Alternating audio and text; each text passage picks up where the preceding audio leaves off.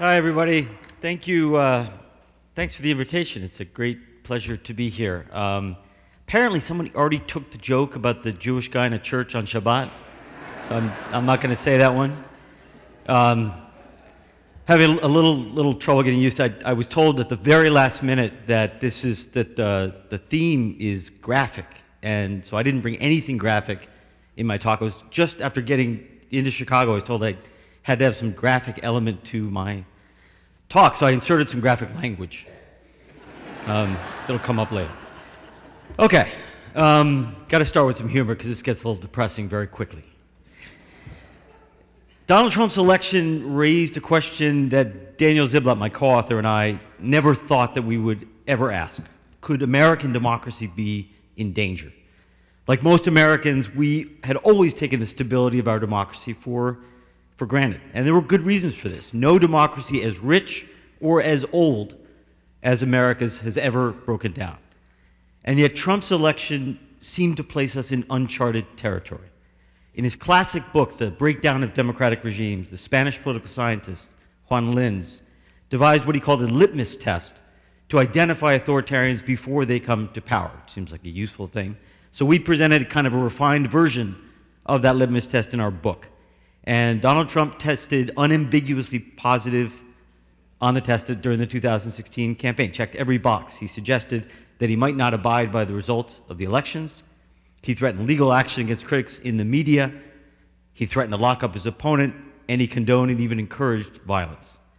No major party presidential candidate in modern American history has ever behaved that way. But Daniel and I had seen politicians behave that way. Daniel in his work on interwar Europe, me in my work on Latin America.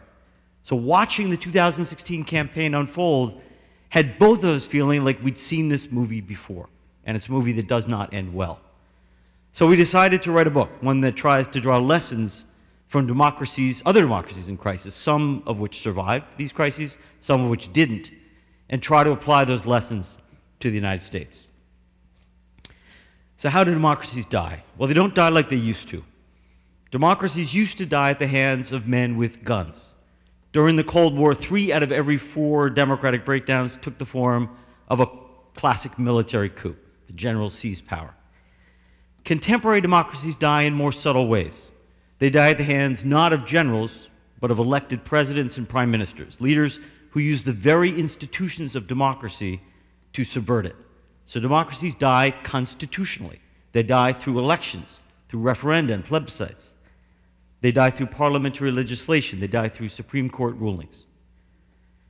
As a result, citizens aren't always aware that their country is sliding into authoritarianism, sometimes until it's too late.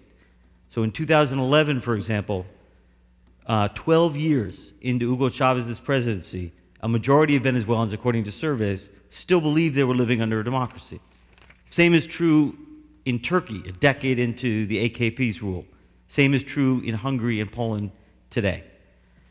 So if democratic breakdown begins at the ballot box, one of the keys to protecting democracy lies in keeping extremists and demagogues from getting elected in the first place. And here political parties play a central role. Parties are democracy's gatekeepers because they're the ones who select the candidates. They have the power to keep extremists and demagogues out. It's when parties fail to play this gatekeeping role that democracy gets into trouble. Elected authoritarians very rarely make it into power on their own. Almost always they get an assist, a helping hand from mainstream political parties.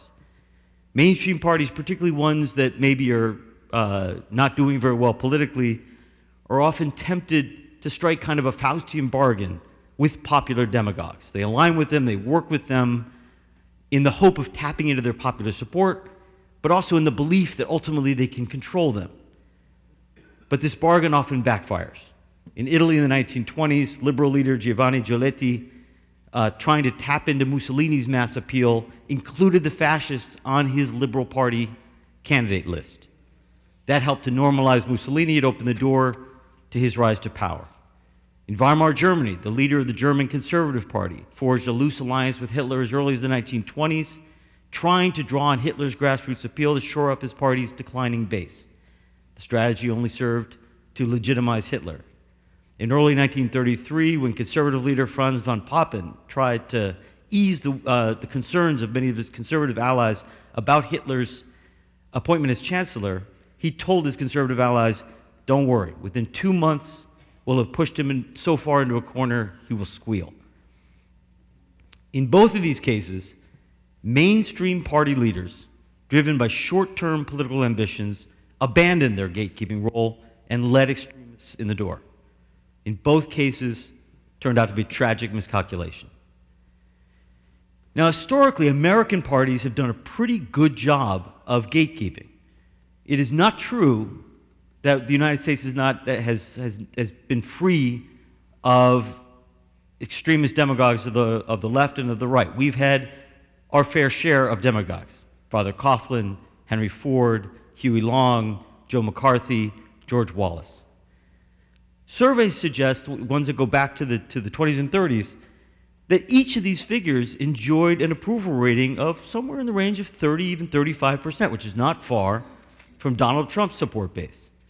But none of these figures that I just listed ever made it close to the presidency. And what kept them out was the candidate selection process. Prior to 1972, American presidential candidates were selected by party leaders in party conventions, what we often think of as smoke-filled back rooms. That system was not very transparent, it was not very inclusive, it was not very democratic, but it was a pretty effective filtering mechanism. Party leaders acted as gatekeepers, engaging in what political scientists at the time called a process of peer review. What they meant was that party leaders had worked closely with all of the potential candidates. They knew their strengths, they knew their weaknesses, they knew how the candidates dealt with with the stress, with adversity, and they knew which of the potential candidates was a demagogue. In fact, for all of its shortcomings, and there were many real shortcomings, the old convention system had a perfect record in keeping demagogues out. Under the old convention system, it was impossible for an outsider like Henry Ford or a demagogue like Huey Long to be nominated by a major political party. So most of them never even tried. How many of you have read Philip Roth's book, The Plot Against America? Not enough. If you haven't read it, you should read it. It's a great book.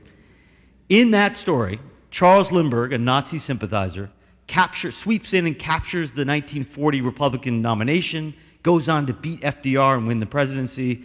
Things go downhill from there. That story seems all too imaginable today after Trump's election, and book sales have skyrocketed as a result. But back in 1940, that was unthinkable. Lindbergh's candidacy never would have made it through the party gatekeepers, never would have gotten out of the smoke-filled rooms. So what happened in 2016? First of all, American parties adopted a system of binding primaries in 1972. The primary system is far more open, far more transparent, far more democratic than the system that it replaced. But it weakened party leaders' role as gatekeepers. Now, if a demagogue like Henry Ford or Charles Lindbergh ran for office, it would be harder to keep them out. There are fewer obstacles. And that's what we saw in 2016. In many senses, Donald Trump was the Henry Ford of his day. Henry Ford wanted to be president. Henry Ford had a lot of popular support in the heartland. He thought seriously about running for president in 1923 in the 24 race, but he realized that he had no chance, that his party, the Democratic Party, was never going to open the door to him. But whereas party gatekeepers kept Ford far from the presidency, Trump found the gates wide open. But even after Trump's nomination, Republican gatekeepers failed a second time.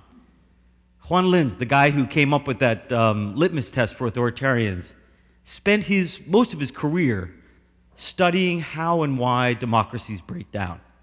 He was born in Weimar, Germany. He grew up during the Spanish Civil War in Spain. So this question had a lot of importance to him. He devoted his life to figuring out how to prevent democracies from dying. And one of the key lessons that Linz and others took from the failure of democracy in interwar Europe was that when would-be authoritarians emerge on the stage, mainstream parties and mainstream politicians have to do everything possible to keep them away from the center of powers, including making great political sacrifices. Now, resisting a demagogue on one's own side of the political spectrum is hard. You risk angering the base. Nobody likes to anger the base.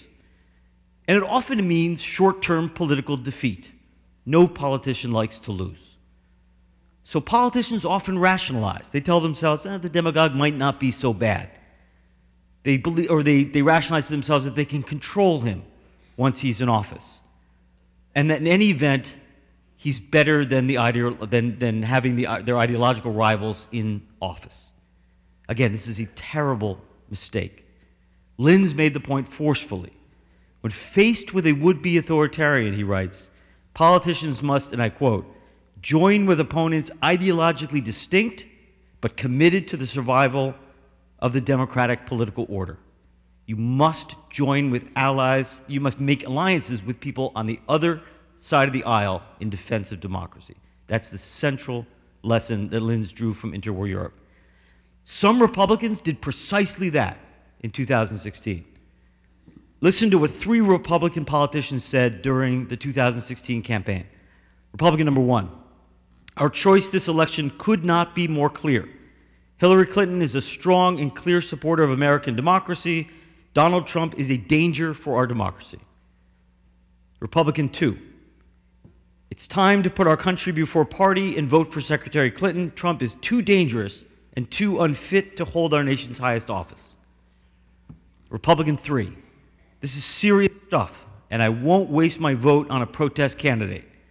Since the future of the country may depend on preventing Donald Trump from becoming president, I'm with Clinton this November, and I urge Republicans to join me. Had those 3 statements been made by Paul Ryan, Mitch McConnell, former President George W. Bush, or perhaps a trio of prominent senators like McCain, Rubio, Cruz, the outcome of the 2016 election would have been very different. Alas, the statements were not made by prominent Republicans. The first one was made by William A. Pierce, the former press secretary of former Maine Senator Olympia Snowe. The second one was made by Jack McGregor, a former state senator from Pennsylvania. The third by Rick Stoddard, a Republican banker from Denver. Ryan, McConnell, Rubio, Cruz all endorsed Trump. McCain withdrew his endorsement but refused to support Hillary Clinton. Bush remained silent.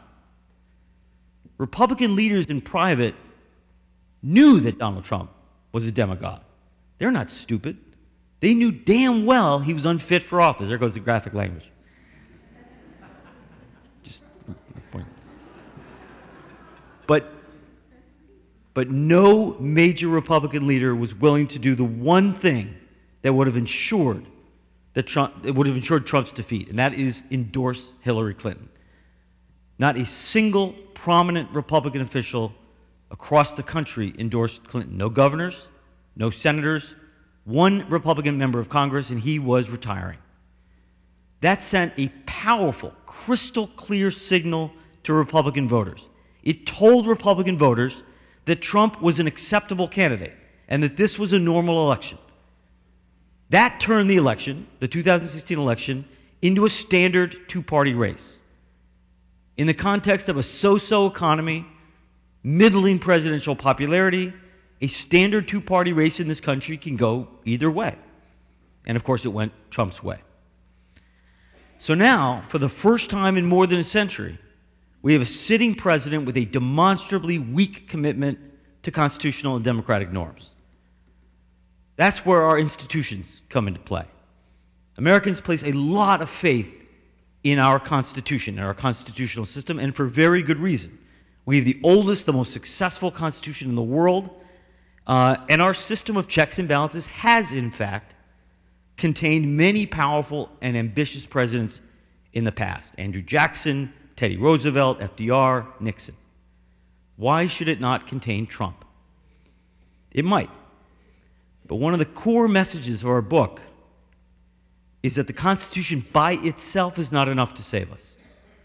Constitutions are never self-enacting. They don't work automatically. If they worked automatically, then Argentina, whose constitution in the 19th century was nearly an exact replica of ours, would have been a stable democracy in the 20th century. Instead, it suffered 6 military coups. Same constitution, very different outcome. Constitutions work best when they're reinforced by robust democratic norms, unwritten rules. Our book focuses on 2 of these unwritten rules in particular, 2 norms in particular. The first is what we call mutual toleration, or accepting the legitimacy of our partisan opponents.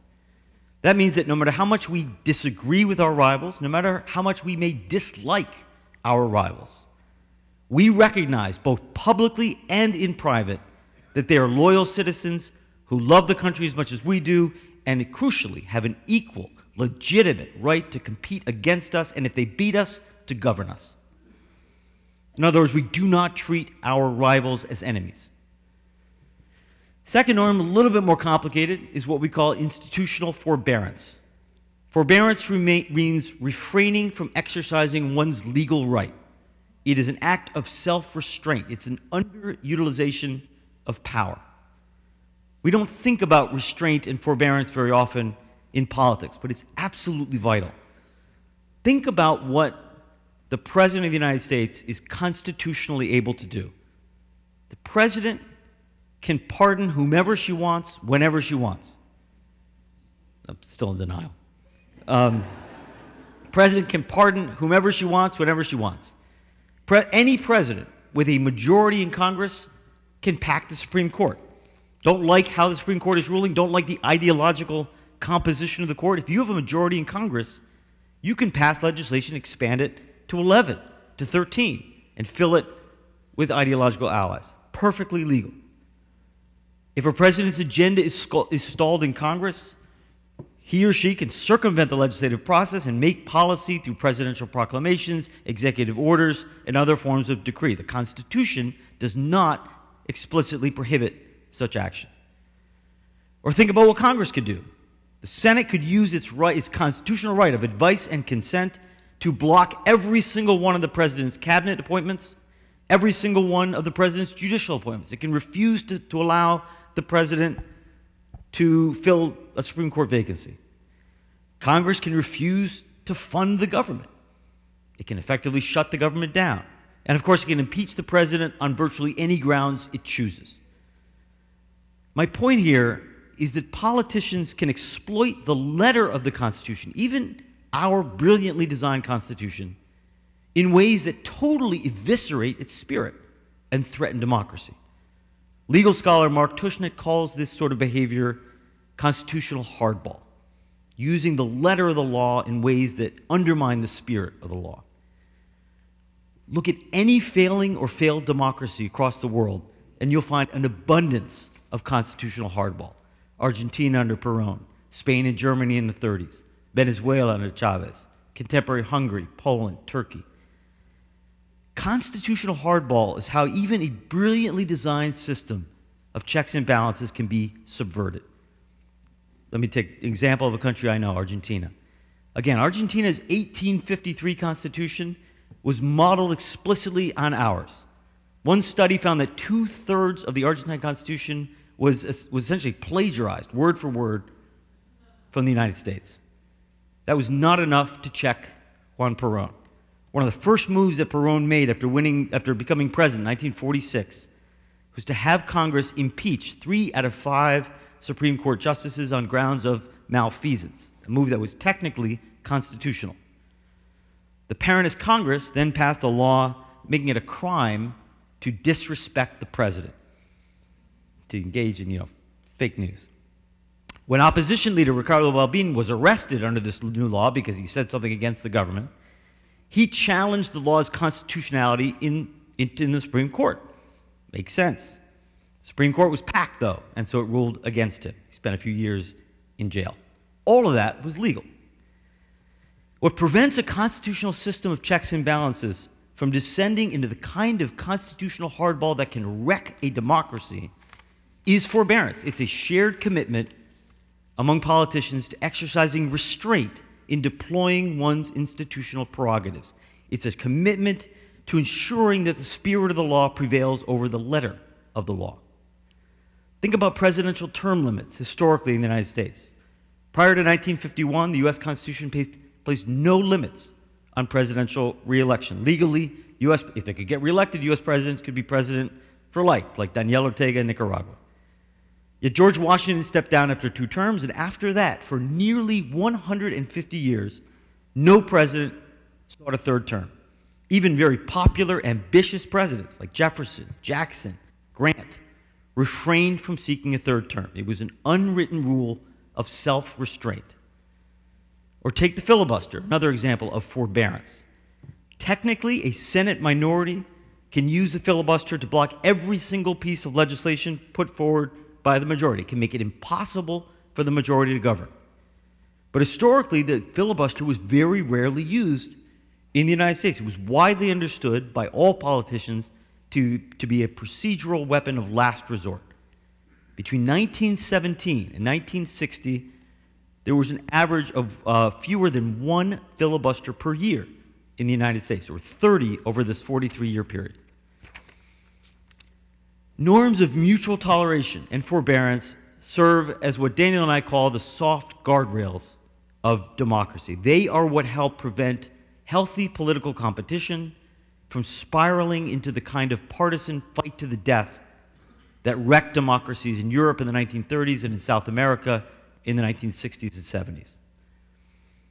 Now, American democracy has not always had soft guardrails. It wasn't born with them. Our founding fathers actually never quite got the concept of mutual toleration. That's because the idea of a legitimate opposition party was just emerging in the West at this time in the late 18th century. So our founding fathers, brilliant as they were, didn't quite wrap their heads around that. So under President Washington, under President Adams, the ruling Federalist Party viewed the emerging Jeffersonian opposition as seditious, viewed them as secretly working for revolutionary France. Jeffersonians were not much better. They viewed the Federalists as monarchists who were conspiring to bring back British rule, so pretty hostile. Both sides engaged in destabilizing acts of constitutional hardball that almost wrecked the Republic before it took roots. As all of you know, the Adams administration passed the Sedition Act, which came close to outlawing opposition. And both Adams and then Jefferson engaged in egregious instances of court. Really was not until the post-revolutionary generation, the Van Buren generation, that mutual toleration really took hold in the United States. It didn't last long. In the 1850s, Southern Democrats came to view the new Republican Party as an existential threat because the Republicans were anti-slavery. And both parties, during this period, as conflict over slavery intensified in the 1850s, both parties viewed each other as traitors to the Republic.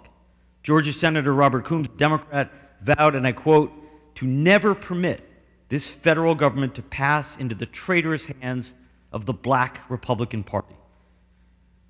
As basic norms eroded over the course of the 1850s, the guardrails, the newly emergent guardrails, broke down. Politics took on an anything-goes character. One historian counts 125 different acts of violence on the floor of Congress. Fistfights, canings, stabbings in the decades running up to Civil War. Mutual toleration obviously collapsed during the Civil War. It remained very low for nearly a generation after the Civil War. During Reconstruction, Senate Democrats continued to view the Republicans as an existential threat. And the Republicans continued to view the Democrats as traitors. The late 1860s, early 1970s were replete with hardball politics. Some of it constitutional, not all of it constitutional. There were changes to the size of the Supreme Court, essentially court packing in 1866 and 1869. There was an impeachment of President Johnson in 1868, and there was a fraudulent election in 1876. So things were pretty rough. It was only in the 1880s that the two parties began to play nice.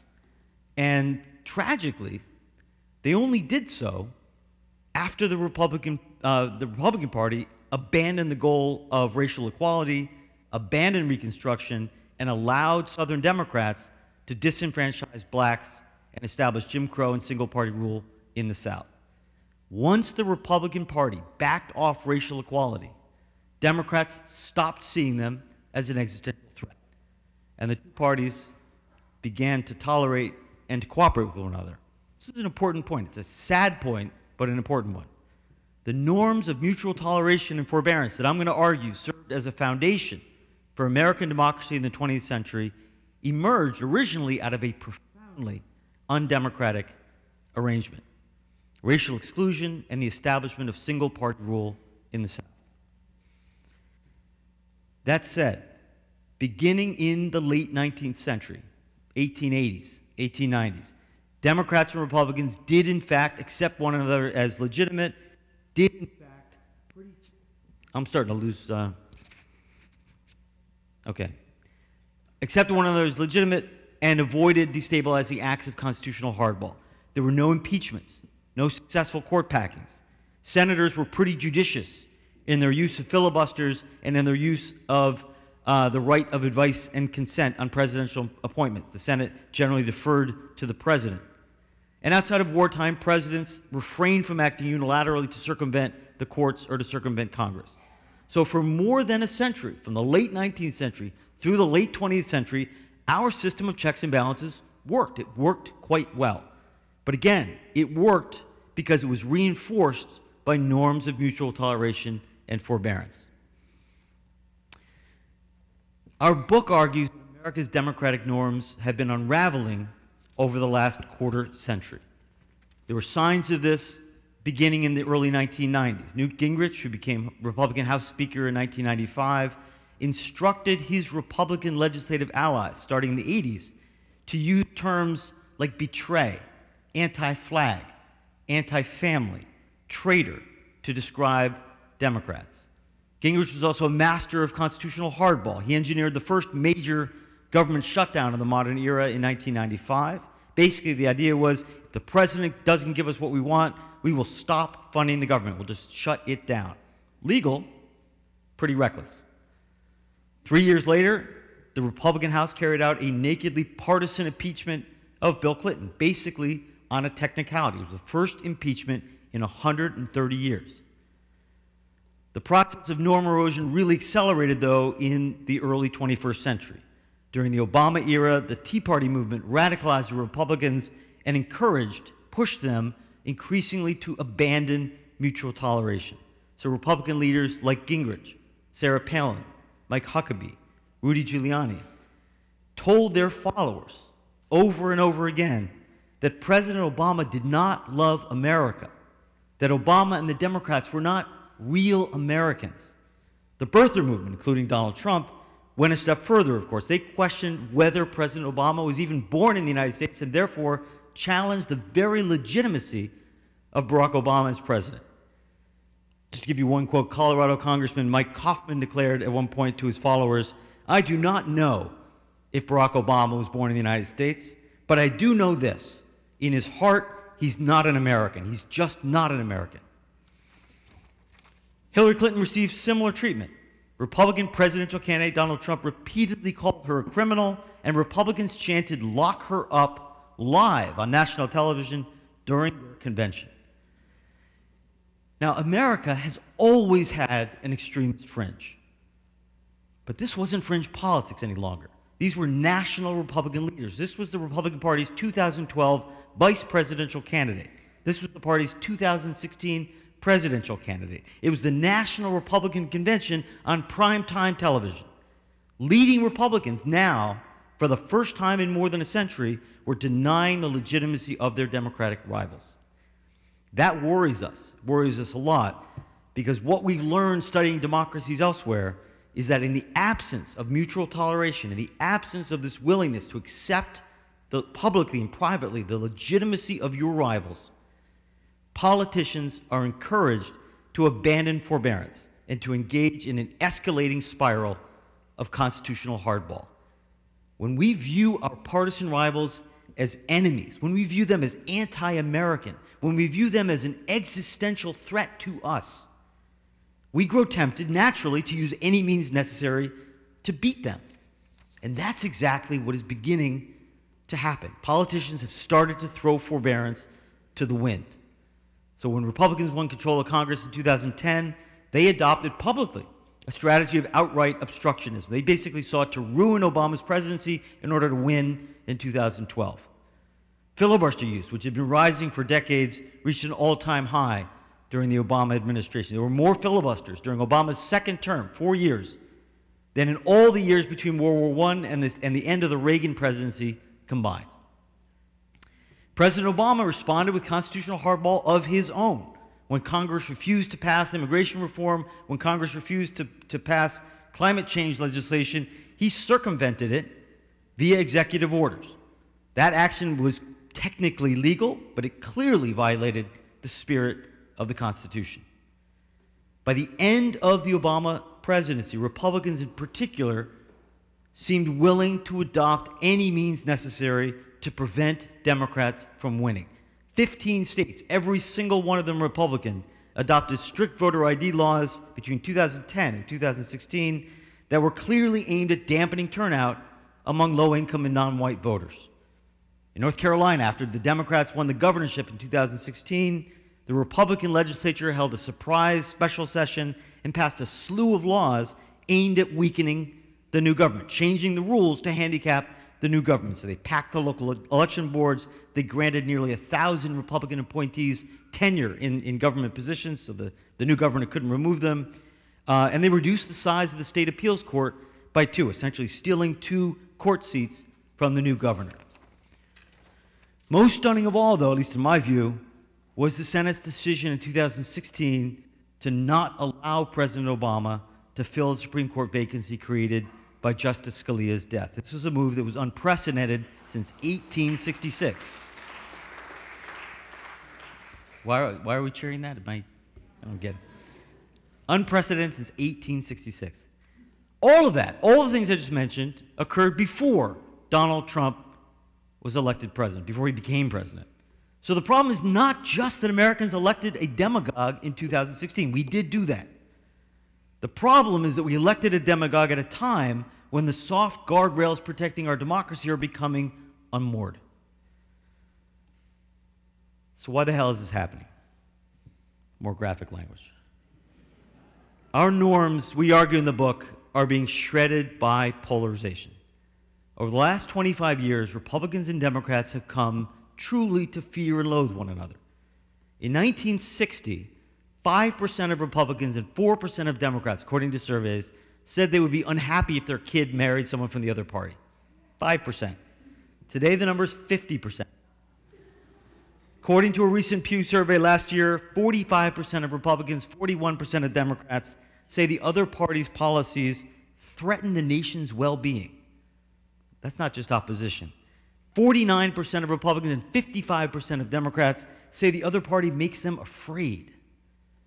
We have not seen this kind of partisan fear and hatred since the end of Reconstruction.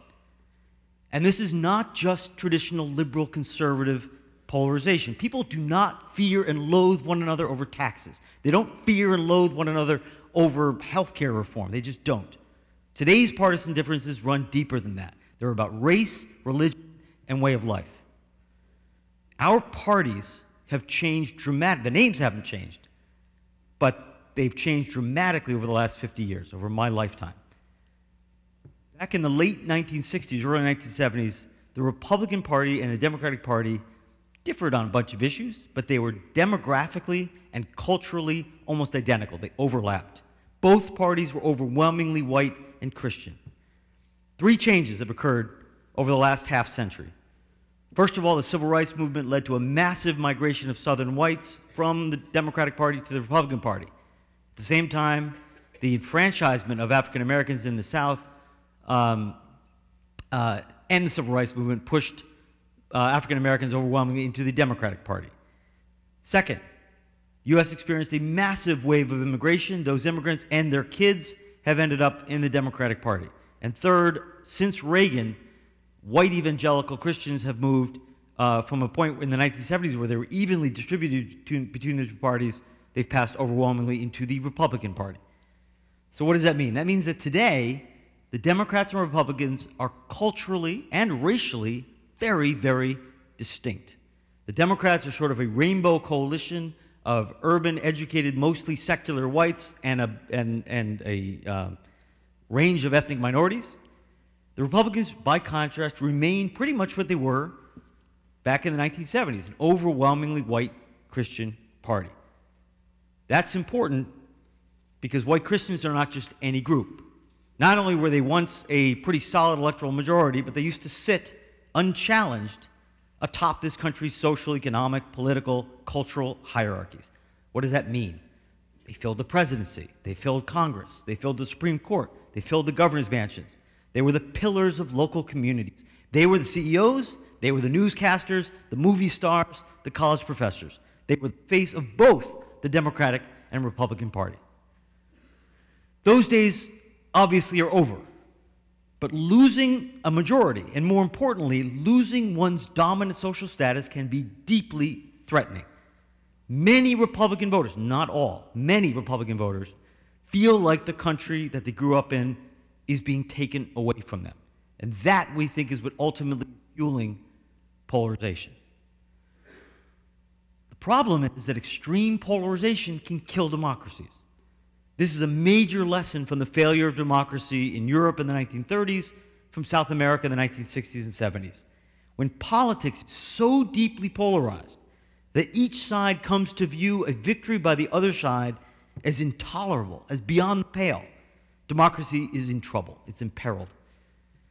Because when an opposition victory is seen as intolerable, you start to justify using extraordinary means to prevent it. Things like violence, election fraud, even coups. Americans have not reached that point. But we have reached a point where, according to exit polls in 2016, 1 in 4 Trump voters believed that Donald Trump was unfit for the presidency of the United States. 1 out of 4 Trump voters did not believe that the man they were voting for was fit to occupy the presidency of the United States, and yet they still preferred him to the Democrat. We've reached a point where, according to Gallup polls over the last year and a half, Republicans have a much more favorable view of Vladimir Putin than of Hillary Clinton. Those are dangerous levels of polarization. Donald Trump is a symptom of that polarization. He did not cause it, and his departure will not put an end to it. So what can be done? I have no idea. If I did, I would have a much better paying job. Couple of things. First of all, it is clear the Republican Party has to change. It has to become a more diverse political party.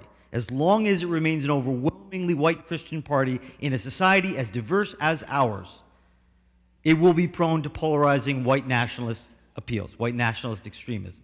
That change, I think, will happen. It's a question of when and how much damage occurs in the meantime.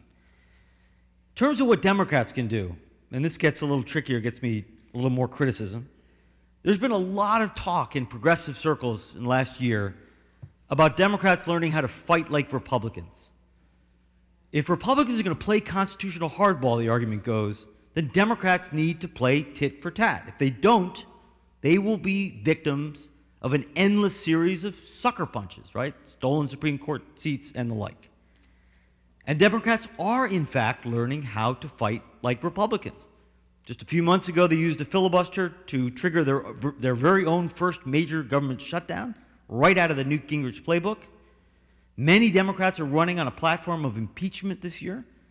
And if Democrats win control of the Senate, which is possible, there's talk among Democrats of denying President Trump the ability to fill any Supreme Court vacancy should one emerge, just like the Republicans did to Obama. We think this is a terrible idea. If Democrats respond with constitutional hardball, that one's worth applauding for. If Democrats respond with constitutional hardball, it will almost certainly reinforce and even accelerate the process of norm erosion that we are currently suffering. In other words, it will further corrode our democratic guardrails. And in our experience studying failing and failed democracies elsewhere, that sort of escalation, that sort of spiraling norm erosion rarely ends well. A couple of things that Democrats can do. One is take steps to reduce inequality. Levels of income inequality today are higher than at any time since before the Great Depression. Between 1975 and 2015, the bottom 40% of American society saw its incomes stagnate. No improvement over 40 years for almost half of this country. At the same time, the top 5% saw its income nearly double.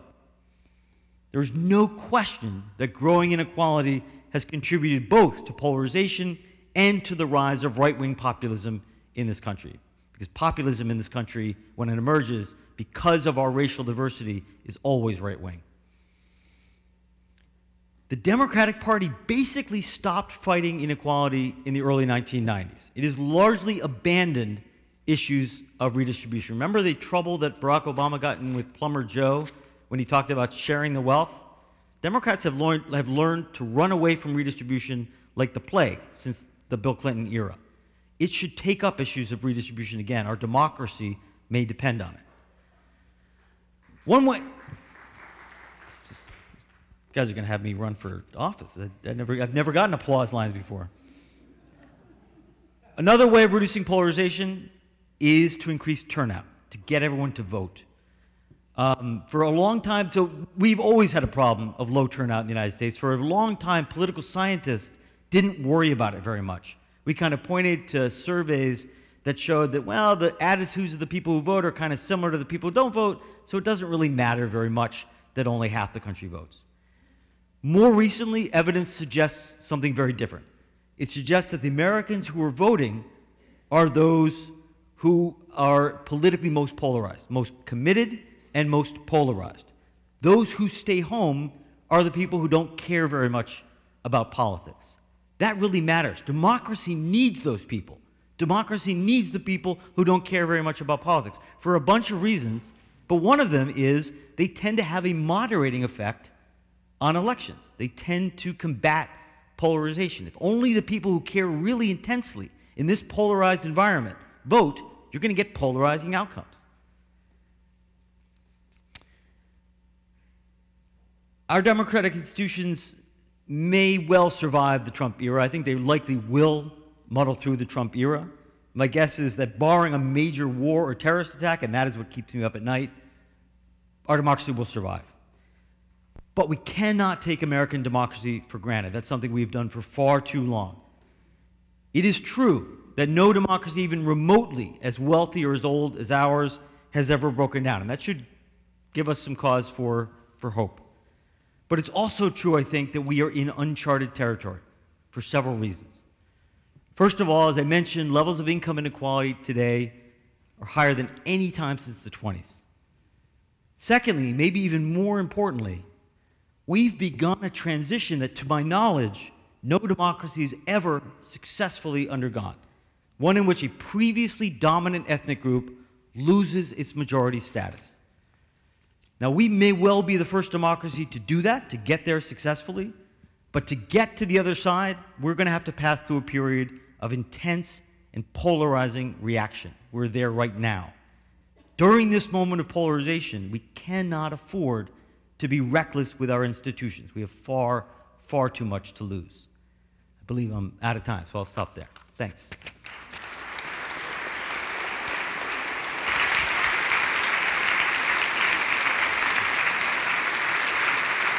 Just a reminder that Mr. Levitsky's book, How Democracies Die, is on sale in the lobby, and he'll be signing books on the second floor following this brief Q&A session. We've got one microphone down here with me and one in the balcony with Diane. We'll start down here and bounce up and down. We'll get as many questions in as we can.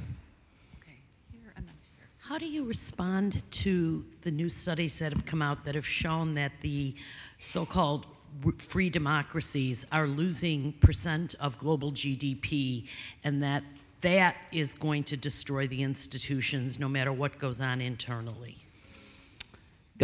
Losing their share of global GDP? Well, I think inevitably we're in a process of global realignment. I mean, the rise of China and of much of Asia, the economic rise of China and much of Asia is, I think, inevitable. It's unstoppable.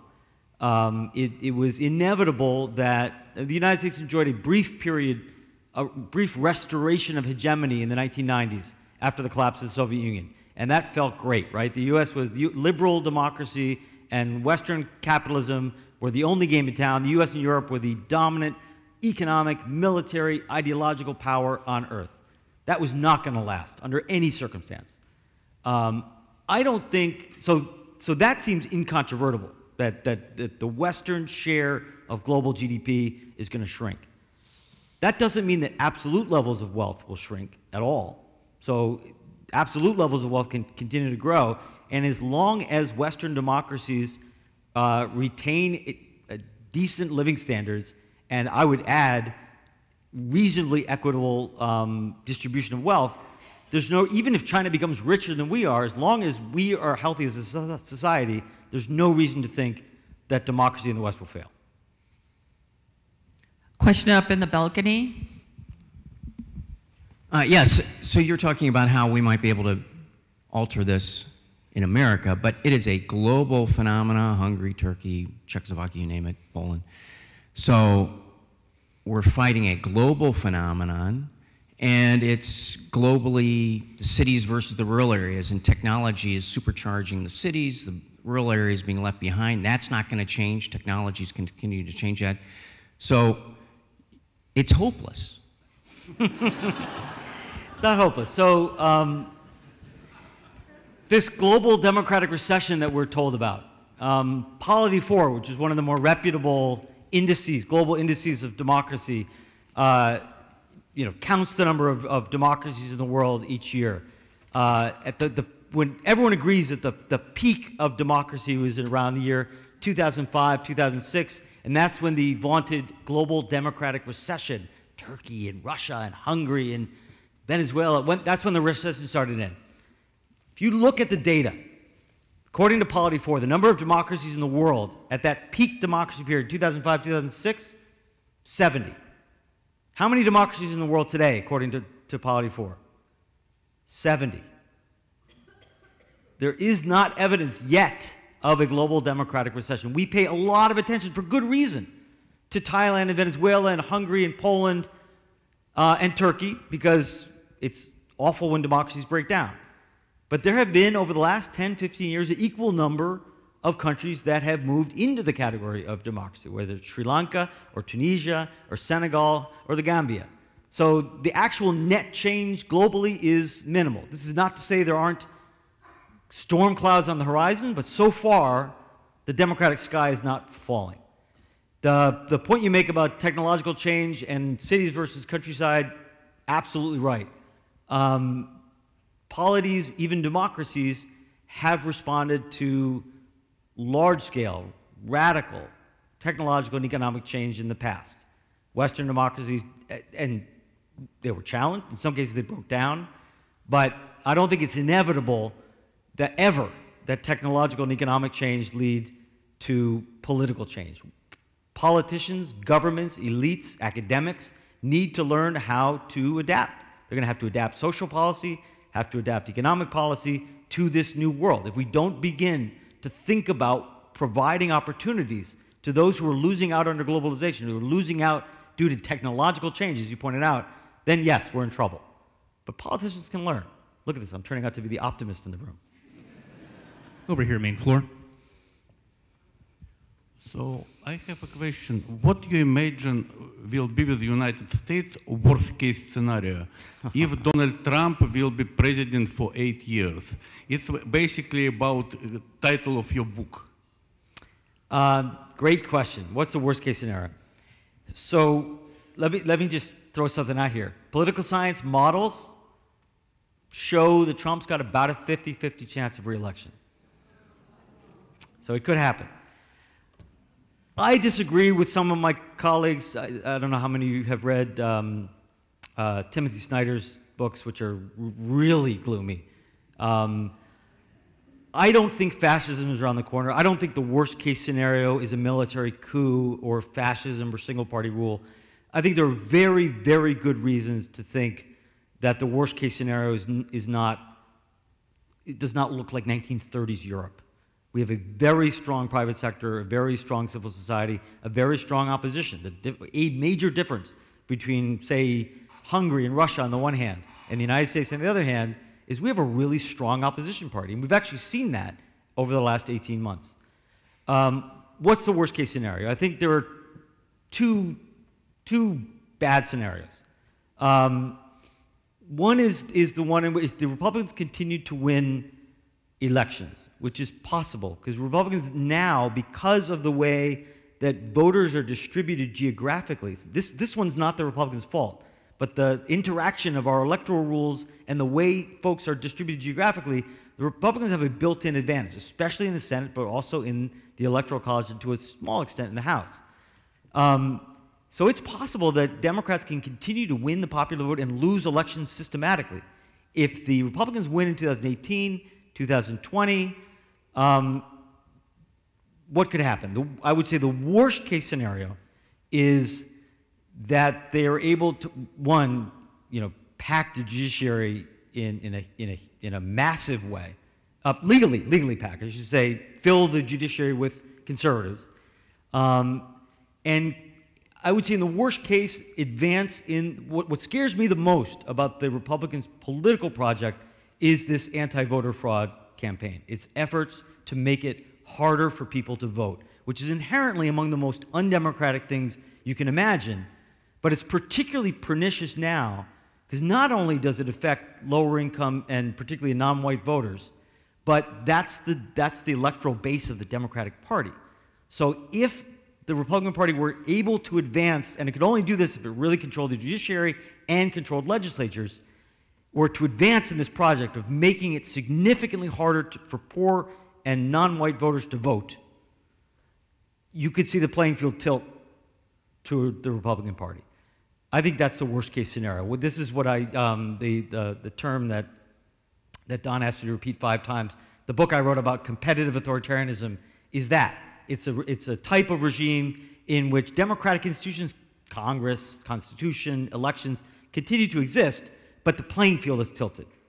That could happen. The more likely scenario is something like North Carolina, just persistent constitutional hardball, where institutions are used as weapons against the other side, and which things are very destabilizing. We sort of swing in and out of crisis, constitutional crisis, policy dysfunctionality, just a politics that doesn't work. I think that is a much more likely scenario. There's a question in the balcony. You explained that the Argentine constitution almost mimics the American one. It did. However, there's one issue, the fact that the Argentine constitution expressly benefits or enhances one religion. How much of a difference is that? Could that have been the seed of the different paths that the two countries took? I mean, that's a long, the failure of Argentine democracy is a long story that you don't want to hear me ramble on about now. At the time, Argentina was both a homogeneously Catholic population and a relatively secular population. So I actually don't think that was crucial. I don't have time to get into why I think Argentina went a different way. But interestingly, Argentina changed its constitution in 1994, got rid of that monopoly granted to the Catholic Church, and also got rid of the Electoral College, which is something we haven't managed to do here. Yeah, it's a subject for a longer debate, but I don't think it was religion. Main floor. So you've alluded to my question just for the last one, but if you had this magic wand, that's dangerous. Short of outlawing white male Christians to participate in politics. I don't think yeah, but short I don't think that's a path to democracy. Yeah. Okay. But would you change campaign finance laws? Would you do away with the electoral process? Would you do away with voter ID restrictions? Would you change the Supreme Court, enlarge it? Or would you do away with the tenure system? What is the one thing that we could do? That's a great question. And again, if I had a smart answer to that question, I'd have a much more high status job than I do. I guess two things. So money in politics, campaign finance rules are a huge problem for American democracy. They're not, I don't think, the main cause of the problem that I focused on here. There are many ways to die, and there are many ways to have a dysfunctional democracy. And I haven't talked much about money in politics. I actually think it's a huge problem that's undermining the quality of our democracy. So if I could have two wands and two hands and wave one of them, it would be for far-reaching campaign finance reform to reduce the impact of money on politics. That would not solve the problem that I'm alluding to today. The other thing I would do with the other hand, is make it radically easier to vote. 90% of our electorate should be voting. We should be voting on Sunday, everybody should be automatically registered, and the government should be taking steps not to make it harder to vote, but to encourage people to vote. In fact, I'm in favor, this kind of goes against my libertarian instincts, but I'm in favor of a law that makes it obligatory to vote. I think it should be a duty for citizens to vote. And again, I don't think that would end the problem that I'm focusing on, but if 90% of Americans, as opposed to 55, 58, 59% of Americans were voting, I think we would have healthier outcomes. We have a question in the balcony. That what?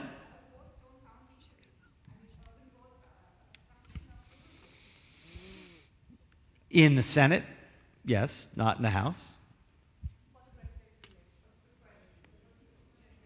So we'll continue this afterwards. Okay. One more question upstairs.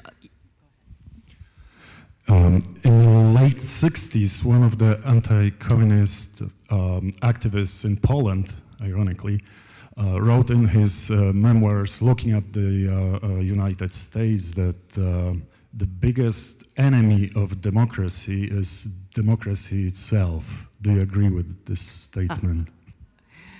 The biggest enemy of democracy is democracy itself. Interestingly, when the McGovern-Fraser Commission published its report calling for binding primaries in the United States, which I don't oppose, but I think has been double-edged, they made the opposite argument, which is that the cure for democracy's ills is always more democracy.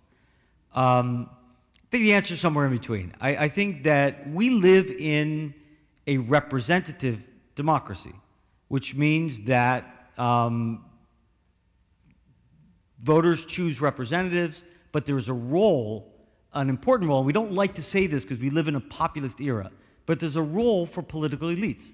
There's a role for political parties, for elected politicians to govern, and to govern apart from the short-term desires of voters. So one thing we don't see much, so I'm a huge fan of democracy, but again, we live in a representative democracy where we should be able to freely and fairly elect our governments, but then governments need to be allowed to govern. One problem of, one sort of symptom of, in a sense, too much democracy in the United States today, and this is getting filmed and I'm going to get whacked for this, is that politicians are unable or unwilling to stand up to voters. Why couldn't Republican leaders say to their voters, we can't go here, we can't go there. This guy's a demagogue, this guy is unfit for office. They couldn't do it. They couldn't stand up to their own base. I fear that Democratic politicians today, in the 2 years ahead of us, there is going to be a push from the Democratic Party base to rain hell upon the Trump administration if the Democrats get control of Congress. And there may well be circumstances in which impeaching Donald Trump is the right thing to do, but we don't know that yet. And as I said, it's very, very important, I think, for the Democratic Party to continue to uphold our precious democratic norms and not basically follow the leadership of the Republican Party and spiral out of control. The base is going to be calling for blood. The Democratic Party base is going to be calling for blood. And the best thing for democracy is for some Democratic Party leaders to say, you know, we can't go there. That's elite leadership, and that's something that has been in deficit in the last couple of decades in the United States. I don't know if that answers your question. It pains me to say that we are all out of time today. Let's get another round of applause for our speaker today. Thank you very much. His book is for sale in the lobby, and he'll be signing books up on the second floor. Thank you for attending today, and please enjoy the rest of the festival.